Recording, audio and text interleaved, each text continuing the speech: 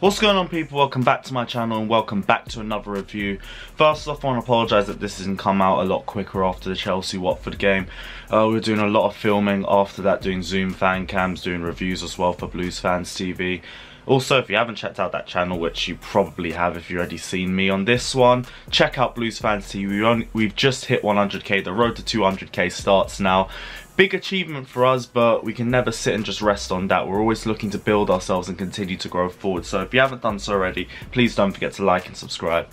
It's Chelsea 3, Watford 0, and easiest game out of the lockdown for us by a mile. I mean, if you look at the level of competitiveness from the Villa game, the Man City game, Leicester even though that game didn't really have much talking points, and the West Ham game that we lost, this game was the most comfortable out of all of them by a mile. All that was necessary was that we got the first goal, because Watford just came in and they were happy to draw the game. In fact, I think they came in with just damage limitation in mind, because they, even at 2 or 3-0 down, they didn't really try to attack us that much. They didn't really change their mindset or their style of play. They were just continuing to try and they were just continuing to sit back and just play a more patient game. And I understand that at the start of the game. I mean, it's how most of the teams in the lower half of the table have beaten us. They like to sit deep, they like to hold on to that low block, they like to make it hard for us in the final third, and they like to try and capitalise on our mistakes and our frustrations. But we were very lucky to get the early goal.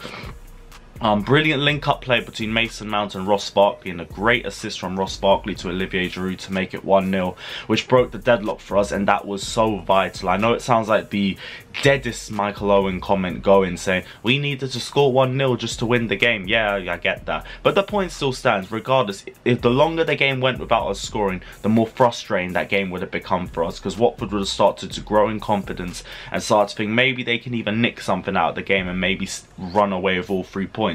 It wouldn't be that hard to predict, because it's happened so many times to us this season, which is why I'm very happy with how comfortable this game was. It seemed very easy for us. As soon, I won't say at 1-0 it became easy for us, because Watford was still trying to do the same thing from 1-0 down, and we were still having the same levels of frustration.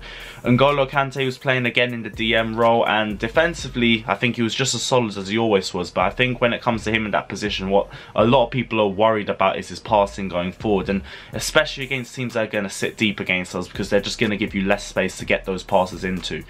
But N'Golo Kante understood that, and he started taking less risky passes as the game progressed, and I think his game management was pretty good. Who else should we talk about? I think Reece James, he started the game pretty slowly, and it was very interesting to see him come back into the starting lineup, because he hasn't really taken to playing football well since he's come back from lockdown. The Villa game, he looked very off the pace, and I'd say the same thing for the Leicester City game as well. But we were all asking for a change in the lineup defensively after that West Ham game, and credit to Frank Lampard, he's ruthless as hell, and it showed down that lineup. There was 3 changes defensively. Wouldn't say no, 2 changes defensively, and Azpilicueta got moved from the right side into the left side, and he did pretty well. He had 4 key passes in that game, and you can't underestimate how hard it is for a right-footed player to play at left back. And Azpilicueta has always been filling in that position. He was a lot more solid there under Jose Mourinho, but we played a much more defensive style of play there. Azpilicueta, for however much he struggled, because we know how much he struggled at fullback ever since we got rid of Conte and we've played with a much more attacking style of play, I think he's just been solid. So it's been a good performance from him defensively, and I think for the whole defence it looked a lot more solid compared to the West Ham game. Zuma came back and he was so much better. What was it? The presence he has for set pieces and corners is unmatched compared to Antonio Rudiger, and also the calmness he has. I get playing out the back, you can put a little bit of pressure on him and scare him a little bit, but he loves those recovery tackles. He loves trying to get back. The difference between him and Rudiger is he can actually keep a fixed head on. Rudiger's a lot more rash than Kurt Zuma was, so it felt a lot more safer having him in the defensive line. Pulisic, yet again, man of the match, and he didn't get a goal today, but he was so hard to stop, and he had to try and drop a bit more deeper to collect the ball, but whenever he did, as soon as he started building a bit of pace behind him, it became impossible to stop.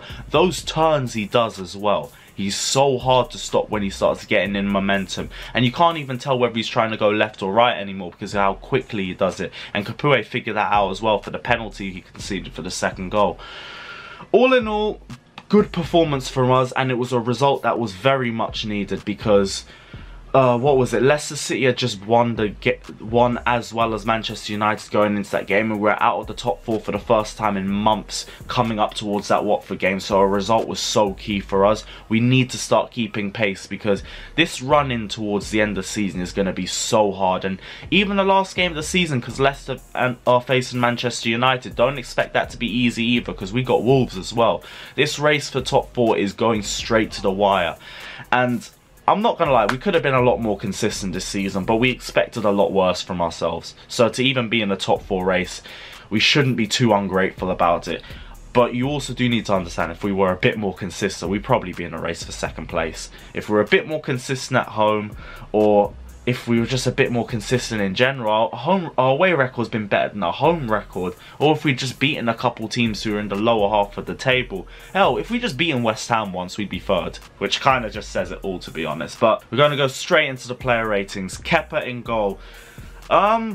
He didn't really have much to do, to be honest. He had a pretty decent save from Danny Welbeck. I will say decent because I overhyped that a lot on the live stream, but it's only because I still believe in Kepa and I think he's got a lot of unnecessary stick. But he didn't have much to do for the game. Distribution was a lot better than it was in the West Ham game, but he didn't really have much to do. I'm just going to give him a 6 and just leave it at that. Reece James started the game very slowly and he didn't look very confident. Had a lot of misplaced passes and a couple wasteful crosses as well. But as he started to build towards the second half, he started to grow more and more into the game. His crosses started becoming a lot more dangerous. I think he was very unlucky not to get an assist towards the end of the game. He had a great cross for, who was it? Ruben Loftus-Cheek, and I just don't think he angled himself pretty right on the header.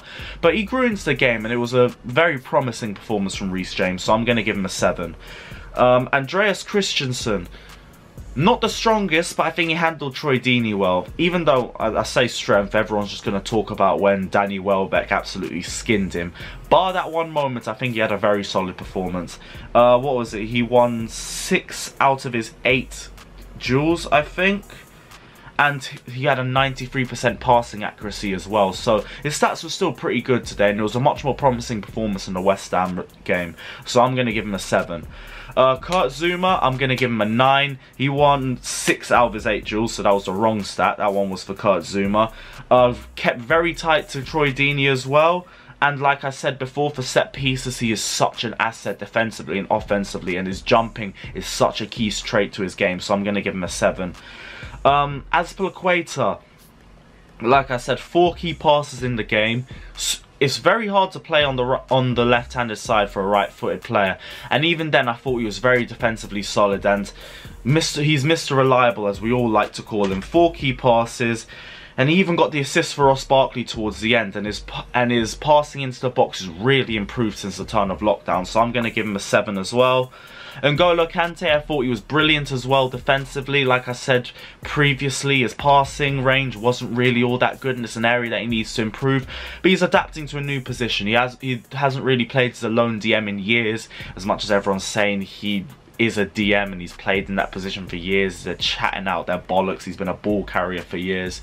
He has got the attributes to play as a defensive midfielder though, and I think in time he's going to adapt more to this position. I like the fact that his game management was good, and I thought he started becoming a lot more safer with his passing because he was realising he was being a lot more rash with those long balls. So yeah, I'm going to give him a 7. Ross Barkley, this guy, man, I really don't know what to describe him because he has 2 or 3 great moments in the game, and other than that, it's just dreadful. I thought he had bad decision making, bar the 2 or 3 key moments, but he still got a good goal and an assist, so I'm not going to try and delve too deeply into negative aspects of his game. I do think he could have had a bit more influence, but he still carried the ball pretty well, and you know what, he got a goal and an assist, and he's looking in pretty decent form, so I don't want to sound too negative. Ross Barkley, I'm going to give a 7. Mason Mount, I'm going to give an 8. I thought he was reliable as always in winning back the ball. I've said before how the team's press relies on him, especially in the attacking area of the pitch. His build up for the first goal as well, I think he was the guy that set up Ross Barkley for the assist, and he's been a key player for us in the midfield. So Mason Mount, I'm going to give an 8. Loftus-Cheek missed that header off the Reece James cross, but him getting into position is good enough for me. Like I said, with Loftus-Cheek, it's going to be a very slow return back to form for him. It's going to be very similar to Callum Hudson-Odoi when he was recovering from his Achilles injury. So you just need to be patient with him. But he's starting to become more confident. He's starting to get into more of those positions. So I can't really complain too much. With Ruben Loftus-Cheek, I really don't mind if we don't see much in terms of output from him this season. I just want to see him get more confident and start getting more confident in himself and in his game, because coming off an Achilles injury is going to be hard for him. So Ruben, I'm going to give a 6. Billy Gilmour, 6 as well. I thought his first touch and his movement was pretty good. Defensively, could improve, but he weren't on the pitch for that long, so I'm just going to leave it as a 6. Willian, I'm going to give a 7 to. I thought he carried the ball pretty well. Got another goal off the set piece as well, but people are really overhyping themselves if they say we need to sign Willian to another contract. Seriously, you lot need to start raising your standards. He has scored a lot of goals this season, but he has scored 2 goals from open play this season as well. Let's be real, I think all of his goals coming back from lockdown have been through set pieces. And I'm not saying he's been a bad player since we've come back. He's been one of our best players and probably been one of our better players this season. But if you really think he should be getting a 2-year contract, you need to start looking at yourself. Willian, I'm going to give a 7. I don't think he had a bad performance today. Olivier Giroud. Bruv, I tell you about this guy and how he makes the players around him better. He's arguably the best target man in the world, and I think Eden Hazard hallowed those words as well a year ago. He bullies centre-backs in a way that Tammy Abraham can't, and his link-up play was very important for us today, and he got a goal today as well, so it's a good performance. I'm going to give Giroud an 8. Pulisic, 9, man of the match again, and I told you about this guy's skill and ability on the ball and how hard it is to get the ball off him. I like how smart he was that he had to drop deep to receive the ball, and he was still able to become a threat. He was giving those Watford defenders nightmares for ages. Capoue still's got nightmares about this guy. Christian Pulisic gets a 9, man of the match. Hudson-Odoi, not going to give a rating. I don't think he did much in the game. I don't think he had a lot of impact, but he was just getting back to fitness. I think that was his first game back since lockdown. Tammy Abraham as well needs to start applying himself more in games. He doesn't look confident, and we need to start seeing something from him sooner rather than later, because Lampard is ruthless and Timo Werner's literally in the door, and I know that's going to be hanging off the back of Tammy's head, but he needs to put that in the back of his head and start focusing on his game, because they can both still play together, but we need to see the old Tammy Abraham back soon, because he's not shown a lot of impact in games, so I'm not going to give him a rating either. Guys, let me know your thoughts down in the comment section below. Let me know if you agree or disagree with any of my ratings or any of my points. Don't forget to like and subscribe to Carefree Lewis G. Let me know other pieces of content you want to see, because games are going thick and fast, and all I'm really doing is previews and reviews. If there's something different you guys want to see, let me know. Take care. I'll see you soon. Up the Chelsea.